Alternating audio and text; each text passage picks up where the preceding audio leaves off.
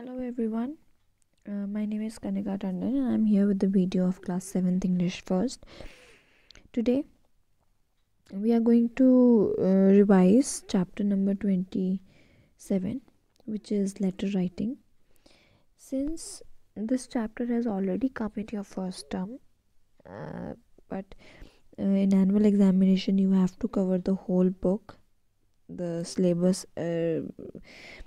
consists of revision of first term also, so I'm going to revise this chapter so that you actually revise how do you write a letter. Before starting the videos, I'm hoping that you already know what a letter is. So letter is actually a way through which we used to communicate in the times when there were no mobile phones or telephones.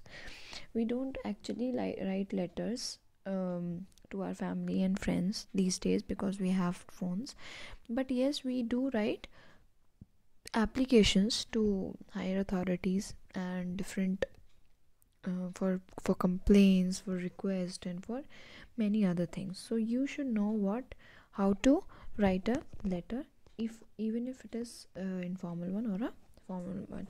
So before starting today's video, let me first take a quick revision that letters are of two types. First is informal and second one is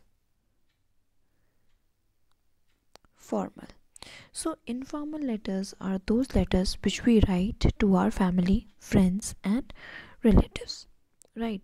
So whenever we are writing informal letter, we can actually write whatever we want to. We just don't have to be very particular, or we don't have to be very professional with them.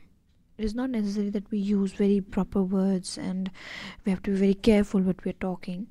Like we can share our personal things also, or we can share our professional things also. All right, but when it comes to formal letter, we have to make sure that we don't write unnecessary things. We write point to point whatever we want to, and no rubbish is allowed to be written in the formal letters. So first I'm going to tell you how you write informal letters, I mean the format of informal letter.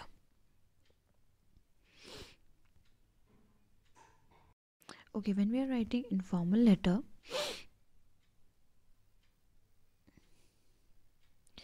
there is not much difference between informal letter and formal letter, but one thing that you have to make sure, I'm going to tell that, and when I'll be telling you the format of writing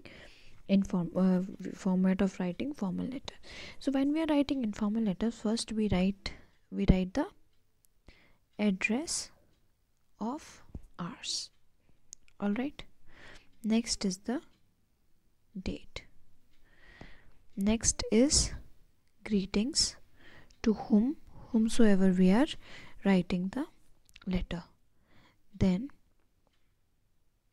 sorry, the greetings means like dear mother, dear father, or anything.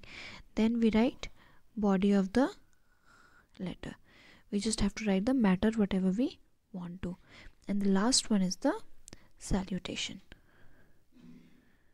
Salutation is yours loving daughter and your name, your loving brother, your name, things like these. Okay, this is how we write an informal letter. When we come on to the formal letter,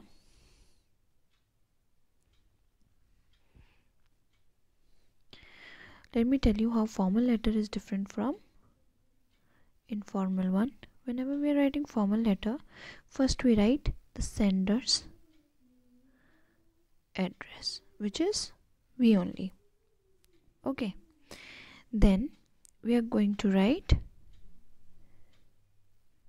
date. All right, then we are going to write receiver's address. Okay, then we are going to write the subject. This is the main thing, because this is the only thing that is different from whatever we are writing in the formal letter. Subject is written by, because we are writing the formal letters to people that have higher authority than us. Okay, so we have to make sure that we have to write the subject. Why? Because we have to tell them that okay sir, this is the reason why we are writing the letter and you have to read it. Okay, and it will be short. Like if you want to write a letter about you have to ask for a leave from the school, you have to write the subject application for leave. Okay, then after subject comes salutation. Sorry, not salutation, it's greetings, like dear dear to the management or something like this. Okay, then then the body of the letter, whatever you have to write you can write, and then at the last your name, which comes as salutation. Right, this is a formal letter, not an application that you write to your principal. Okay, that is actually different. Okay, so this is the main thing that we have to study in the whole chapter. You can read it by yourself and then understand it better, and you have to learn the format, because if your format is wrong you will not be able to write the answers properly. I mean, if your format is wrong, you'll not be able to write the letter properly, and then your marks will be deducted. And one thing that you can practice the letters by reading the first of all by reading the format in the book and the examples. Also you can practice the letters from the exercise part. I'm going to end the video here, and in the next video we are going to take a revision of some other chapter.